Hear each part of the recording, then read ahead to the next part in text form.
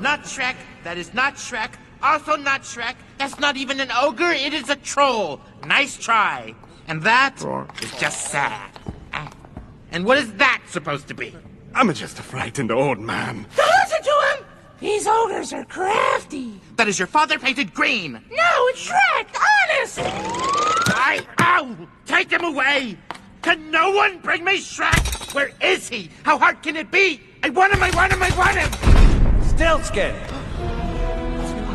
I hear you're looking for me. All right! Finally! Who turned him in? Who gets the deal of a lifetime? I do. What? But... Well, if I'm turning myself in, I get the deal of a lifetime. That means you have to give me anything I want. No. Only true love's kiss can break your contract. So if you thought you were just gonna do in here and get your life back... I'm not here to get my life back. Then what do you want?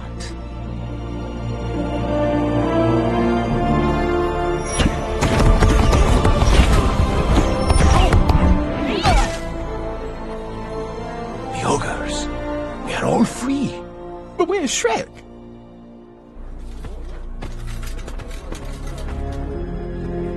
This is not good. I don't know. Not much of a storybook ending. The noble Shrek turns himself in to save a bunch of filthy ogres. All that matters is that they're free, and Fiona is safe. Aw, I bet Fiona'd be really touched to hear that. But hey, I guess you can tell her yourself. Fiona!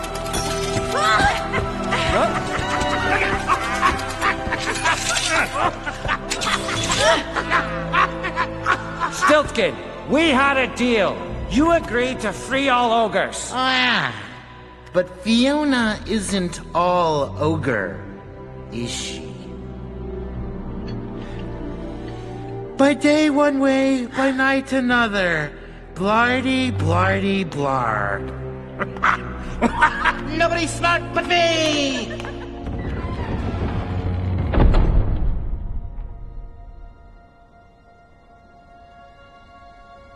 That was a really brave thing you did, Shrek. Thank you. No, you were right. I wasn't there for you. And not just at the Dragon's Keep, but every day since. Well, you're here now.